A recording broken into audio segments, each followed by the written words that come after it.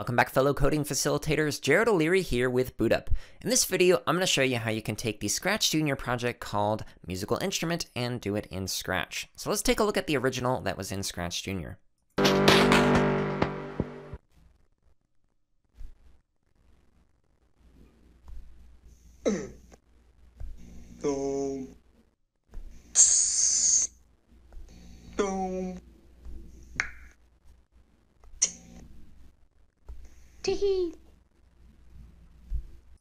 Alright, so that's the original project that was in ScratchJr. So now let's take a look at what it looks like, or could look like, in Scratch. So we press the green flag.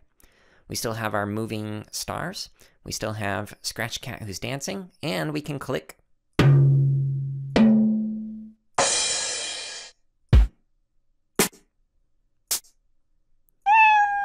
And it'll make different sounds and whatnot for each one of these sprites.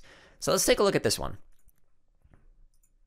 So the lesson plan for this recommends that you actually draw your own sprites, which is why I put them in here. However, you could also add some sprites into here. So if you wanted to, instead of picking one of the sprites that you could draw, you could actually select one of the ones that's on here under the music, or maybe you could do something else. So it doesn't have to be a musical instrument. It could be something completely different. So like animals, kind of like the previous project, Animal House. Okay, so when you're doing this also, I recorded some sounds in the ScratchJr project. Now, the way that I was able to do that in Scratch is I could actually go into here and press this record button, or I could actually select a sound. So one of the cool things about Scratch is there's a ton that you can pick from. So there are a bunch of notes that you can pick. So if students are picking an instrument, they can pick different notes or even different percussion instruments, which is what I did for mine. So this makes it a little bit easier. So instead of having to record stuff, if kids don't have a microphone, you could just select the sounds that are in here. Now, this project is pretty simple. So the only thing that you really need is when you click on the sprite, it's going to play some kind of a sound. Everything else is just kind of an extension that you can add. So for example, I made it so that the sprites will get larger or move whenever you click on them. So the bass drum will get smaller and then bigger. So it's going to change size, get bigger, like that, while it plays the sound. So does both of these simultaneously. The snare drum does a similar thing in terms of changing the size, playing a sound, changing the size. And this is a different way that you can code it. There's many cool ways that you can code this in Scratch. But I wanted to make it so it also jumped. So the way that I did that is I actually said, here's how high I want it to jump to. And I moved it to there. And then I just grabbed out a glide block. And then I moved it to where I wanted it to fall down to. And it will actually change these numbers when you do that. So whenever I move the snare drum, it's supposed to change this number. Now, right now, Scratch is actually glitching, so my apologies, but it does typically work where it actually changes these numbers right here. Mine is just being a little frustrating right now. So that's all I did for here. You could also use other motion blocks, so check out the video that is on the 4 different ways that you can motion blocks and cause movement in Scratch. Okay, so same idea for the tom, same idea for the floor tom, same idea for the hi-hat, and same idea for the crash. So all of these did basically the same thing, where it either changed the size or it made it move a little bit by turning or moving up and down. Now, the Scratch Cat is kind of like a little extension that you could do if you wanted to. In this version, we can have it so that Scratch Cat uses the glide blocks, so it'll move like left and right, up and down. And again, all you have to do is move the cat, and then it will change these numbers right here. And you can use the rotation. However, there's an easier way to do this as well.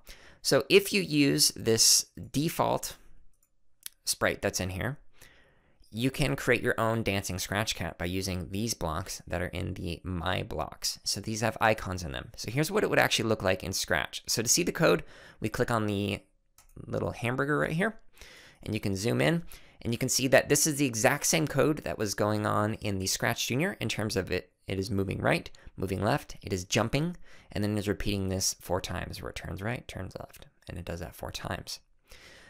The only other thing that's different is it will change the size in these blocks, and it will actually change the sound, or play a sound when you click on it. So it'll run both of these at the same time.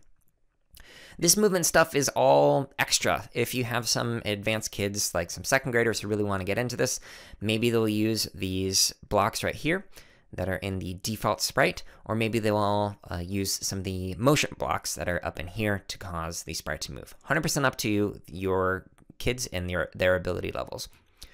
The only other sprites that are in here are the stars, and these are just basically moving, and they will play a sound. I added this so that when you click, it plays a different sound and spins a little bit faster.